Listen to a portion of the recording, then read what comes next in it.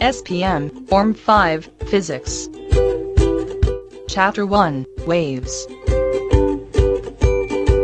In this video, we will summarize the expected learning outcomes of Chapter 1, Waves in the form of concept map. In this chapter, we will learn and understand more about the waves that carry energy, and the way they are transmitted. There are 7 main sections in this chapter. 1.1, Waves.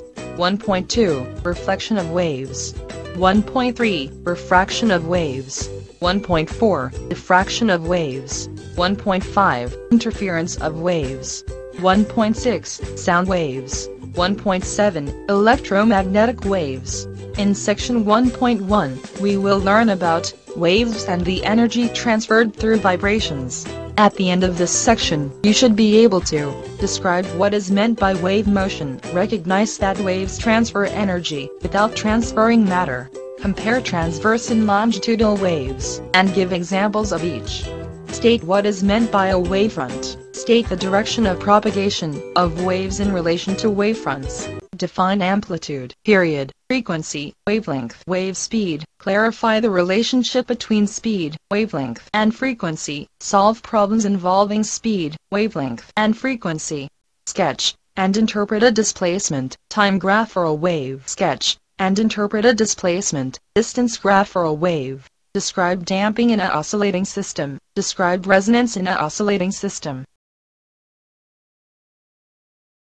In section 1.2, we will learn about reflection of waves. At the end of this section, you should be able to describe reflection of waves in terms of the angle of incidence, angle of reflection, wavelength, frequency, speed, and direction of propagation. Draw a diagram to show reflection of waves.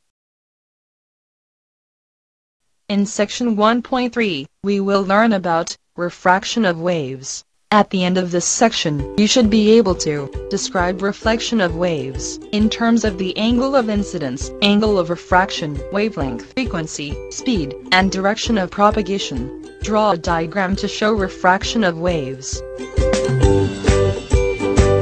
In section 1.4, we will learn about diffraction of waves. At the end of this section, you should be able to describe diffraction of waves in terms of wavelength, frequency, speed, direction of propagation, shape of waves. Draw a diagram to show diffraction of waves. In section 1.5, we will learn about interference of waves. At the end of this section, you should be able to state the principle of superposition, explain the interference of waves, draw interference patterns, and interpret interference patterns. Solve problems involving lambda equal to a x over d.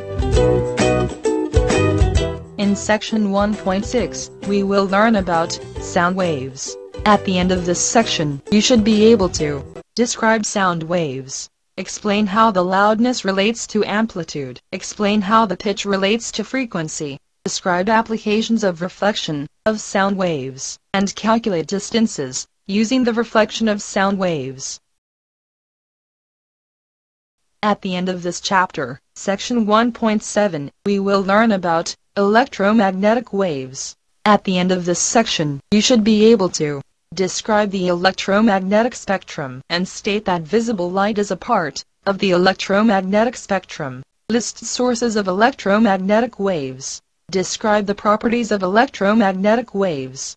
Describe applications of electromagnetic waves. Describe the detrimental effects of excessive exposure to certain components of the electromagnetic spectrum. Thank you for taking the time to watch this.